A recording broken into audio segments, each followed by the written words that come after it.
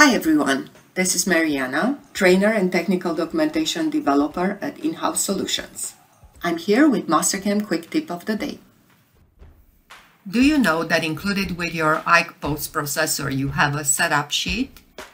Starting with IKE version 9, all the IKE post processors come with a free of charge setup sheet. The setup sheet is automatically created when a file is posted.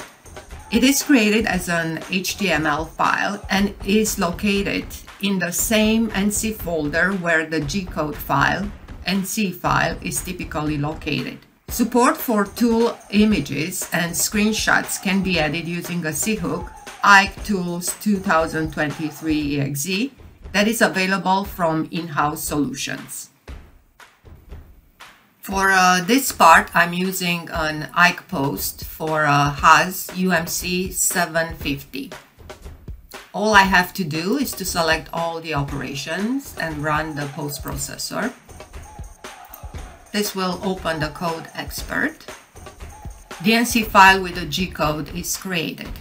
In the NC folder, you can see the HTML file was also created. All I have to do is to right mouse click and select open with one of the browsers, and you can see the setup sheet. You have information about the file location, the date, tool numbers, description of the tools, and the operations that were used. The setup sheet can be modified to show different header, tool, and operations information. The overall format will still remain the same. Please contact In-House Solutions to make these modifications.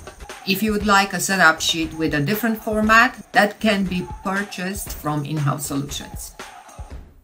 This concludes our video. Thank you for watching.